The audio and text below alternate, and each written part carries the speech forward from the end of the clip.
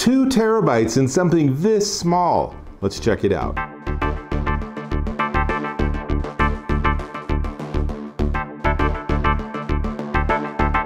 Dave Taylor here, and I'm always looking for more disk space, so I use a lot of external drives. Enter this. This is the newest one in my catalog, and it is the Western Digital My Passport Ultra USB-C external drive. And as you can see, it is pretty darn small. In fact, it's 4.3 by 3.2 inches. And I don't know what the thickness is. I'm going to say maybe less than ½ an inch. It's mighty small, very, very light. So light I almost dropped it. How light is that, right? Comes with a USB-C to USB-C cable. Also includes a USB-C to USB 3.0 adapter. Pretty handy, but hopefully you don't need that because you're running on a USB-C computer. Working with it is obviously super easy. You plug it in, you plug it into your computer. I'll move the box out of the way so you can see. Ready? Plugged in. Ooh, pretty cool, huh? But here's the thing, is that when you install it, it actually comes with software, and that software gives you something called WD Discovery. It's a pretty slick software package giving you things like 256-bit AES hardware encryption, so you can password protect your drive if you want to.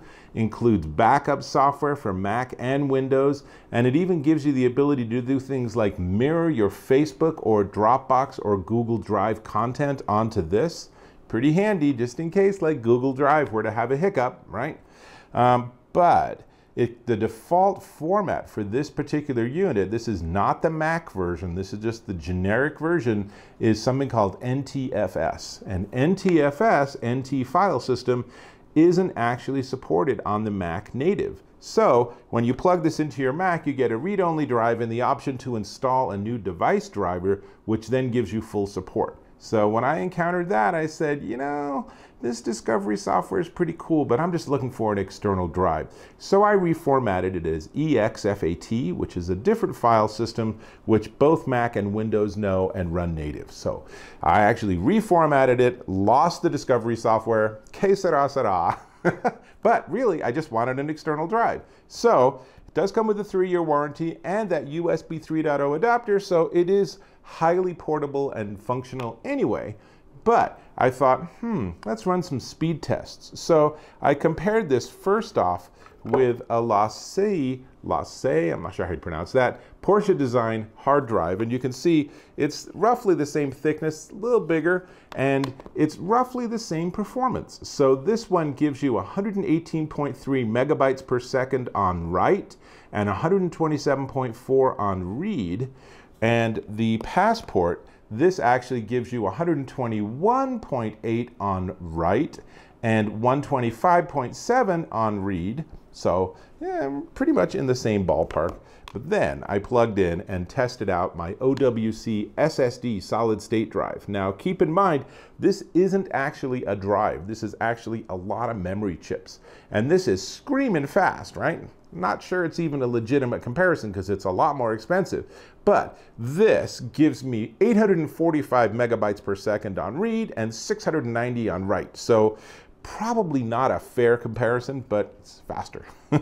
Anyway, they also make SSD drives, so if you really want that screaming speed, then you can do that. Now, the test I was showing, that's the Blackmagic Design Disk Speed Test. You can actually download it for free on your Mac or PC and test out your own drives, so you can get some comparison numbers. So, really handy. But I wanted to give you a demo. So here's what we're gonna do, is I'm actually gonna launch my Mac, and then I'm gonna run a copy of a 2 gig file onto this, and then a 9 gig file off of this. So give me a second and we'll spin things around. The drive's already on the desktop, so let's open it up, and you can see here's our 9.7 gigabyte video file. So let's start out with that. Let's go ahead and copy that onto my desktop, and we'll see how long that takes. So 9.7 gigabytes is plenty of files. So this hopefully will go reasonably quickly. It says about a minute. That's pretty fast. But again, we were seeing test performance scores of somewhere about, what, 125 megabytes per second. So really, a 9.7 gigabyte file should go reasonably quickly, and looks like we're chugging along. I might actually stop talking for a second so you can enjoy this beautiful background music.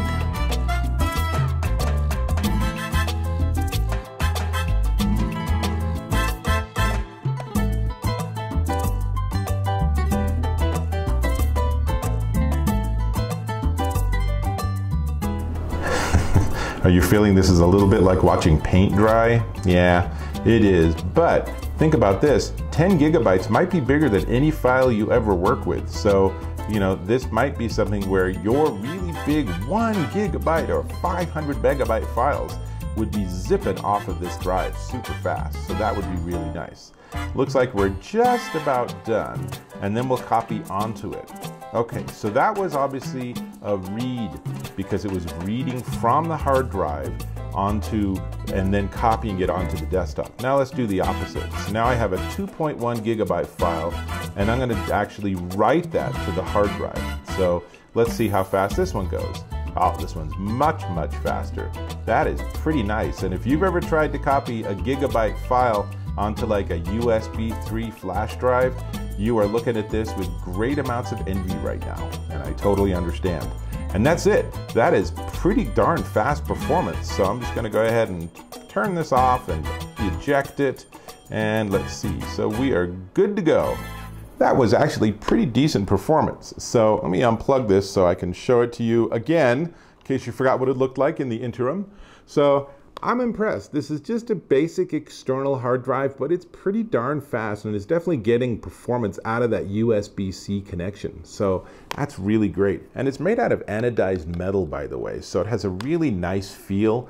And it does have a little light that gives you an indicator, though since it's the same as where the plug is, then I have a feeling a lot of times you're not noticing that it's flashing, but that's okay. Turns out in the WD Discovery software, you could actually turn that off. That's kind of a neat feature. I'll leave it on, whatever. It's all good.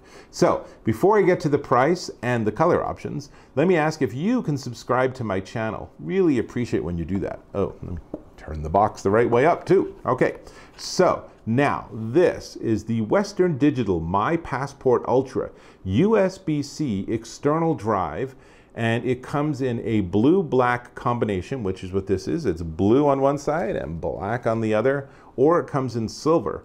And there are size options. So the 2 terabyte, which is what this one is, 2 terabytes, is $89.99. And if you want to get even bigger, the 4 terabyte unit, which is a little thicker, but otherwise the same dimensions, is only $119.99. Both of them at WD.com for Western Digital. These are actually pretty darn good deals if you're looking for really good hard drive performance and a lot of space. 2 terabytes is a lot of space. 4 terabytes, surprise, is twice as much space. 4 terabytes is a lot of disk space. It's way more than your computer has, I'm sure. So, totally worth having one of these. It's small, it's light, it's easy to carry in your briefcase. Honestly, you could put this in your pocket and it would work fine when you needed to use it. I'm a big fan. I need disk space and this solves the problem. So, I suggest you check it out and check out everything Western Digital has, including their solid state drives, which will give you even faster performance, but of course at a little bit more expensive price tag. So that's all I got, so I'll catch you in my next video.